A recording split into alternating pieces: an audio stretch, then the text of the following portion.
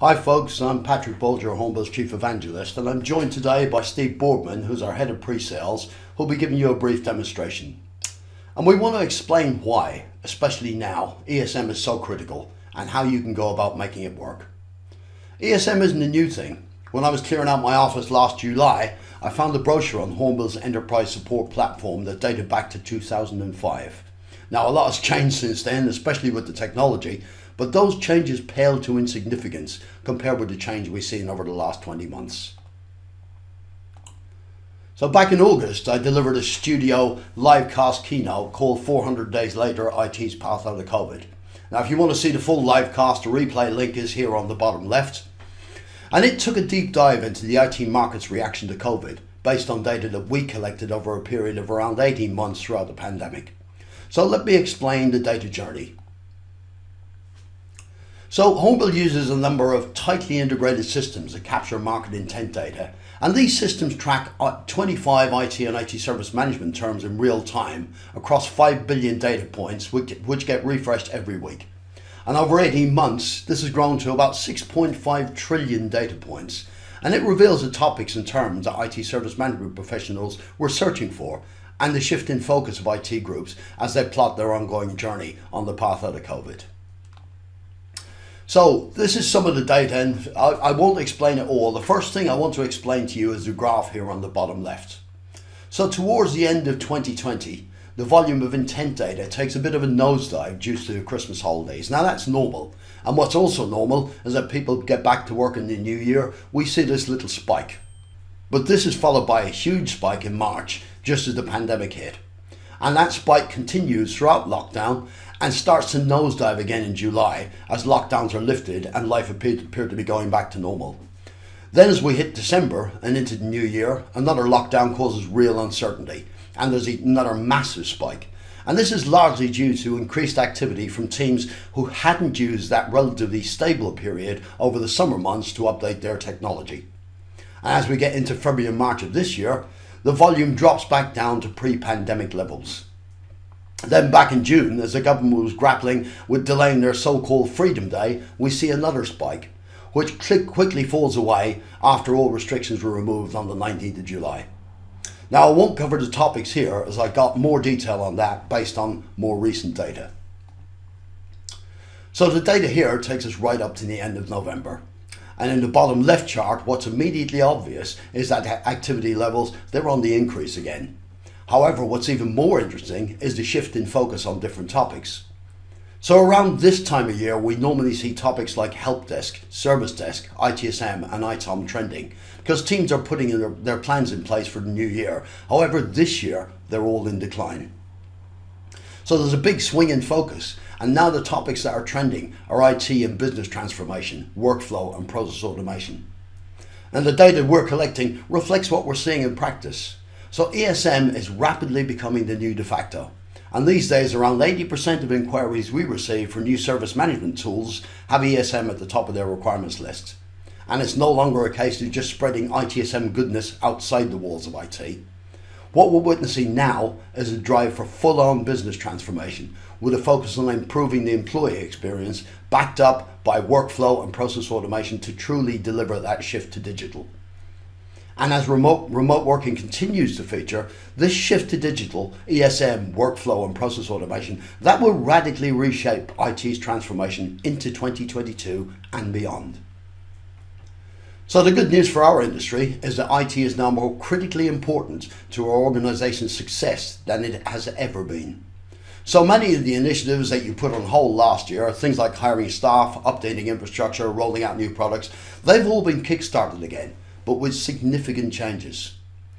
There's a radical shift in the distribution of IT spending, with greater investment in things like security, supporting employees working from home, cloud-based infrastructure and low-code platforms that make it easier to automate and integrate processes.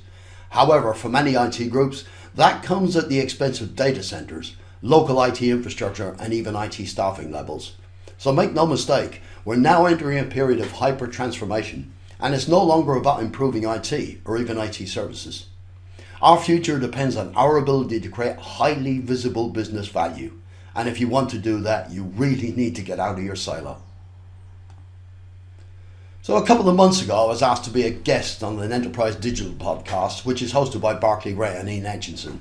Now, it's a long time since I've been at the coal face, so I thought it'd be better if I could get one of our customers to share their practical experiences about their ESM journey. And I couldn't think of anyone better qualified to comment on ESM than this man, Darren Rose. He's from Vinci Construction, and Darren climbed the ranks from working on the service desk to managing it, then spending 7 years as service delivery manager, followed by 3 years as IT service director, before landing his current role as central services operations director. So in his last role as IT service director, Darren introduced the concept of ESM. And he said that the real point of change was when teams started to approach them to add new processes to the service portal. And it went so well that the board approved an ESM strategy with a small team of 3, which includes 2 service design managers. Now, these are business analyst type roles, so they find out where different departments need help and they train and develop as they go, transferring skills and allowing teams to take ownership of their own destiny. And their ESM has been deployed to 60% of all of their business units. And there's huge diversity in the requirements. So for example, their on-site facilities team, they now provide the option to order a drone survey through self-service. So it's all laid out simply in the service catalogue and costed with options so people can order it easily. And on the podcast, Darren shared some fantastic nuggets about how to get started with ESM. And there's lots more within the recording, so I'd encourage you to listen to it. But I've pulled out the main points here. So the first thing, gentle introduction, small steps. Essentially what Darren's saying is get going, get running, prove the case, and then say, look what we've done. Don't go with your IT hat on, because teams are going to think we don't work like that. Don't go with a proposal, just ask them what their problems are. And the challenges, they're facing the same things as IT faced many years ago. They're all trying to support employees, they're all trying to improve the experience and keep staff productive, and their challenges are similar. Unable to prioritise, firefighting, no baseline for improvement.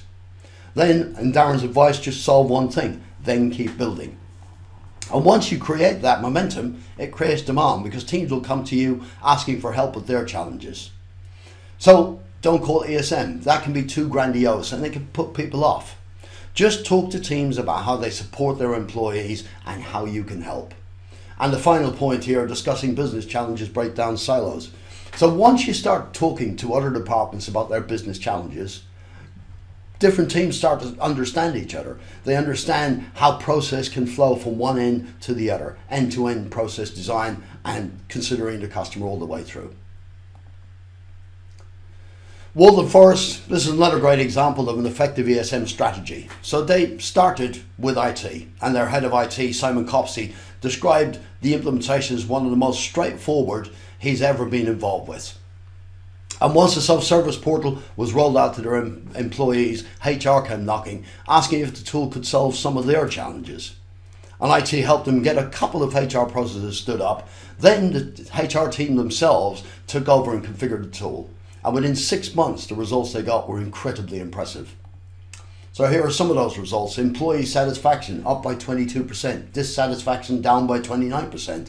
Number of forms required for recruitment, almost 3/4 of a reduction, and information duplication almost halved.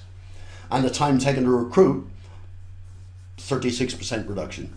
So those really impressive results, and the comments speak for themselves. And this isn't just good for our customers, it's also good for us. So on the G2 review platform, Hornbill is now positioned by customer advocacy as the #1 enterprise solution across 3 markets in Europe: ITSM, service desk and customer self-service. We have the highest level of user adoption, the best relationship with customers, the best support and the highest net promoter score of any vendor. So what I'll do now is I'll just hand you over to Steve, who will give you a short demo. Steve. Great. Okay, so you can see my screen now. Thanks, Pat.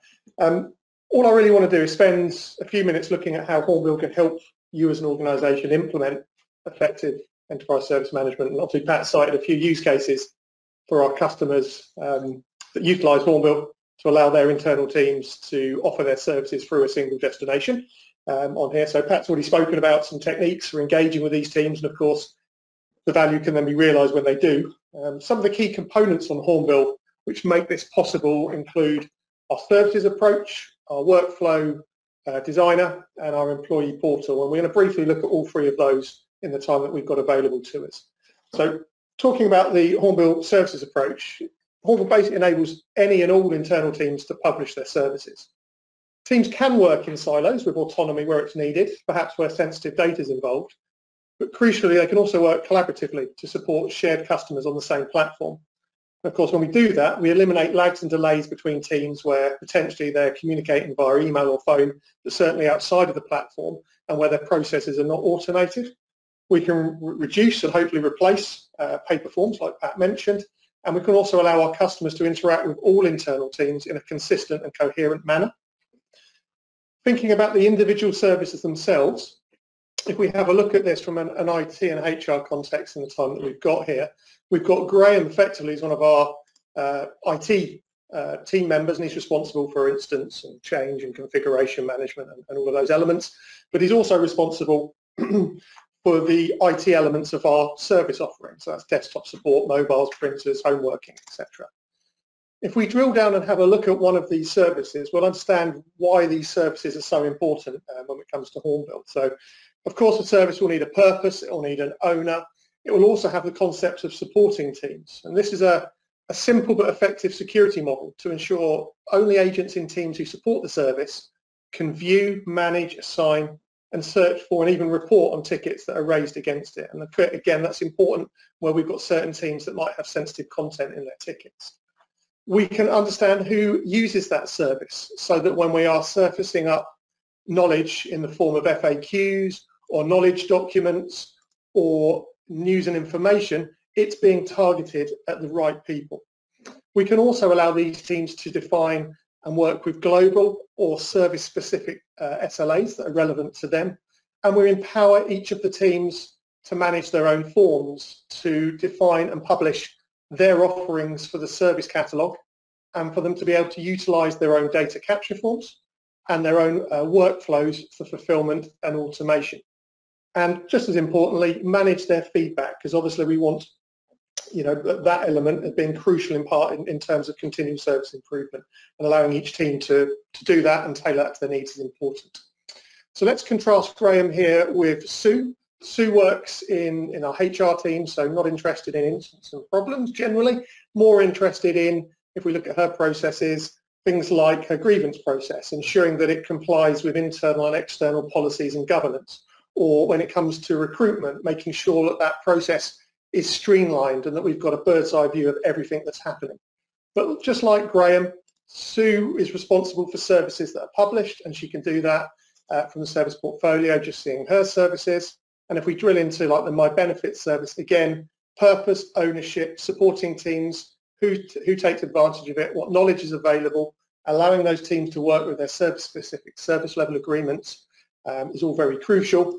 But also, as I mentioned, it's great doing that, in isolation, if you like, but where we need our teams to collaborate, we can do that very simply. And taking Manage My Talent, for example, that might be where we have our joiners, movers, leavers type activity, and we're going to need these teams to work collaboratively to fulfill against it. Crucially though, all of these services are underpinned by Hornbill's workflow engine. So if we just come up and have a look at that for a second. On here, and we'll just dive into an example.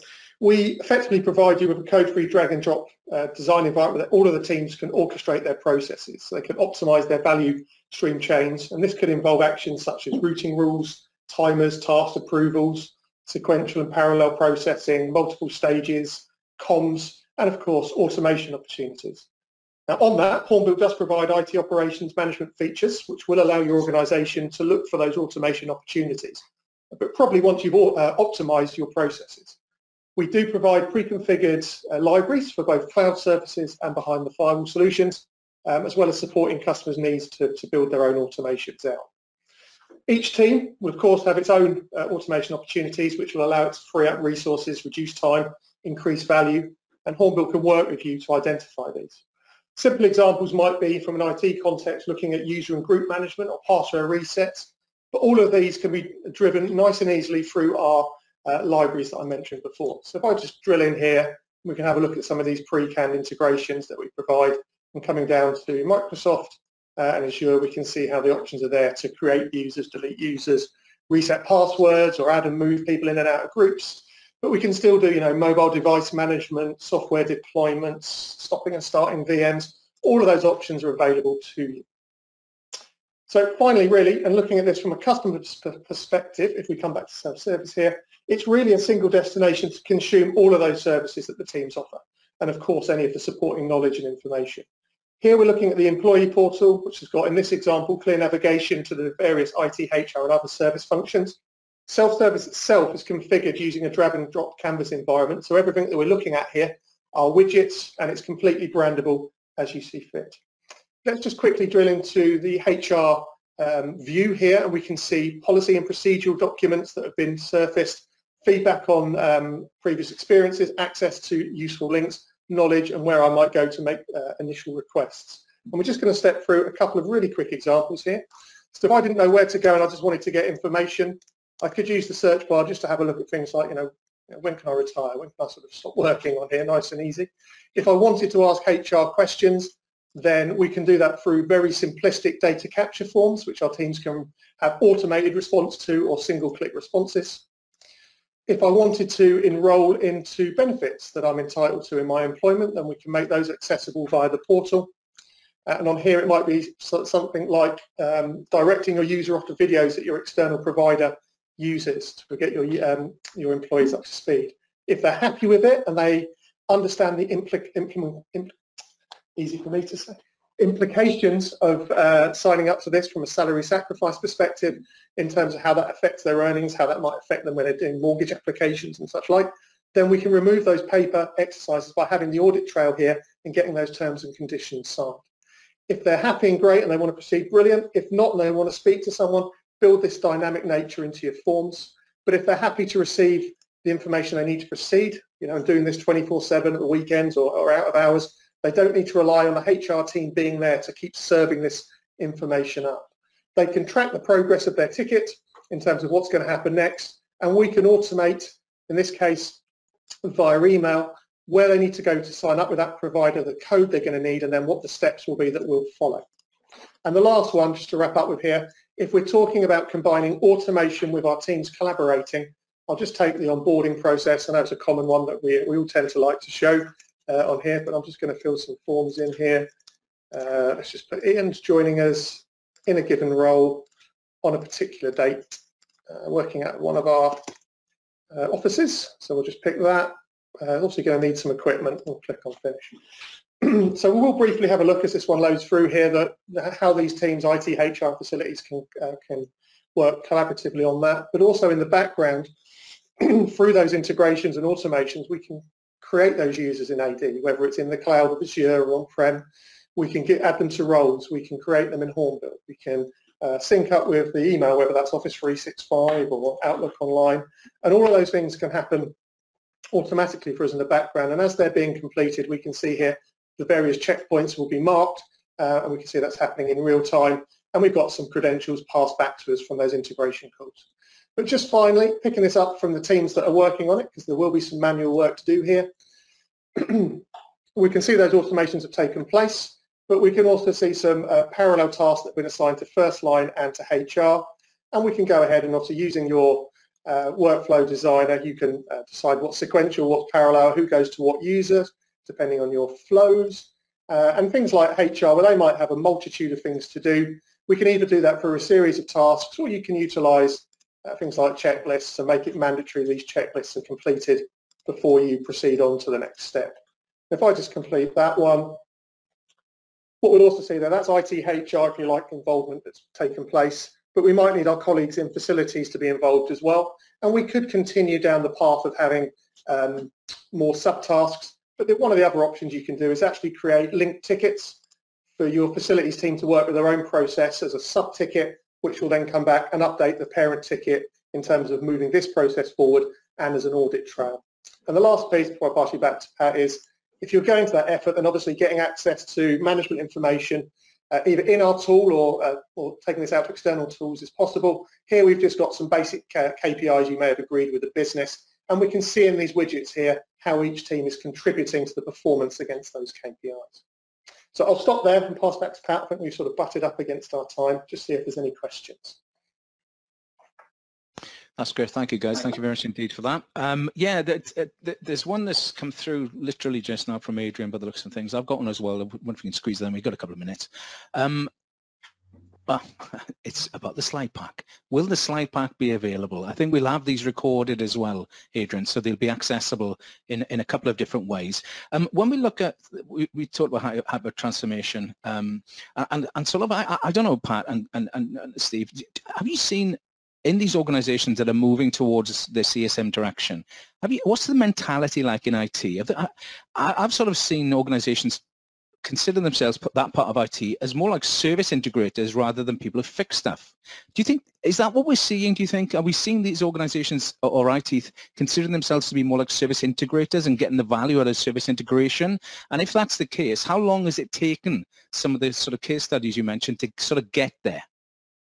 That's a good question, David. So the case I use with Vinci, but I've seen it with so many other customers as well, they're not going out to talk about technology. They're going to talk to different departments about the problems they're having supporting their employees and how they can improve their life. And that's literally the discussions that are happening. So I think there's a fundamental shift, because what also happens, I think, once you as an IT organization provide that highly visible business value, then people come back asking for more. So, I mean, in Darren's case, he said he had to have 2 architects join him to basically just go out and talk to the business units about what they need to do. It's not an IT role. They don't go with their IT hats on, but what they're doing is basically ensuring that business value gets delivered in a highly visible fashion. And I think that's creating all the funding problems and all the money problems that IT tends to have goes away when you start doing those things. And if you look at that sort of the life cycle, that's the wrong word really, Pat, but getting there. So in Vinci's case, getting to the point where that has become the norm. How long did it take Vinci to sort of travel along that journey and sort of get there where they are now? Okay. So the initial thing started with IT, and I think it was about 12 months they had stood them up, and HR were the first ones to come knocking on their door. And HR since came back and said, wow, if we didn't have this throughout the pandemic, we just couldn't have managed. So I think they're now about 3 years into their whole ESM journey. And basically about 60% of the organization, central services, are now all provided via the service catalog. So it's not an easy thing because it's a cultural shift. It's not about the technology. All the technology can do it these days, but you're changing the way people work. And you have to introduce that to them slowly. You have to show that you're there to help, and it's not a technology solution. It's basically a change to the way people are working. But I think the difference now is COVID has created the appetite for this to happen and the need for this to happen. And I think teams are a lot more receptive to that than they used to be. Yeah, I think you're absolutely right. I think we're seeing that in some of the stuff we've been looking at as well recently. So I find that very exciting, guys. I do. I think it's that sort of step change that you mentioned there. I think it's a very exciting time actually to be part of what IT is and that progressive approach to what the future looks like. And we'll talk a little bit more about that, right? I think we've got a few questions that we'll cover off now in the Q&A panel very, very soon. So thank you for joining us. Thank you for sharing that look. And as I mentioned, you'll be back with us a little bit later. And until then, thank you. And we'll speak very shortly. Thank you, guys. Thank you very much.